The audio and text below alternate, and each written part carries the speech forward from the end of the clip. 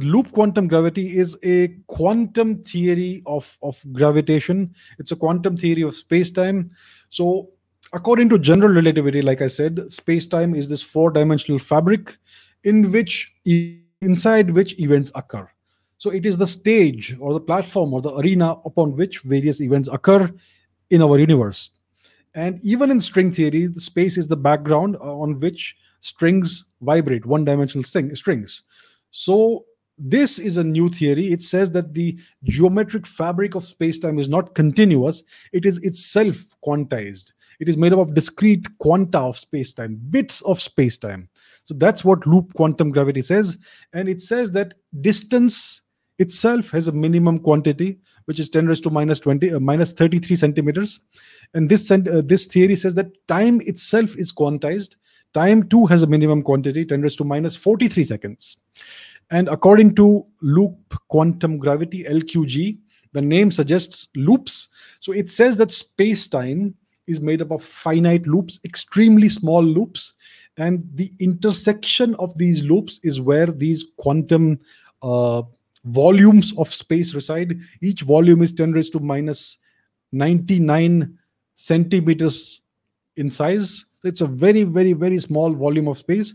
So the intersection of these finite loops is where these quantum volumes of space reside. And in the terminology of this theory, large quantities of these loops of space-time are called spin networks. Spin networks. So space is defined by the geometry of these spin networks, of the spin network. And time is defined by the movements that rearrange the spin network. So time is an emergent property of the geometry of the spin network. It emerges when the spin network moves. And this spin network, when it is combined with the quantum movements, that is time. So the spin network, when combined with its movements, is called the spin foam. So time is quantized in the spin foam. It ticks like a clock, and each tick is 10 raised to minus 43 seconds long. And mass and energy distort shapes and volumes of the spin network. So this distorts space and time because any movement of these quanta also affects the time quanta. So time is the movements of this volume quanta, and the distortion of space and time is what we perceive as gravity. So that is LQG, loop quantum gravity. In a nutshell, it says the whole universe is a spin network. So LQG, loop quantum gravity, predicts a big bounce. It says that the universe will essentially bounce back if it contracts. Because, see, according to the Big Bang theory, what we have is that the universe is supposed to have originated as a zero-dimensional point-like structure, a singularity. And according to LQG, the smallest allowed volume of space is 10 raised to minus 99 cubic centimeters.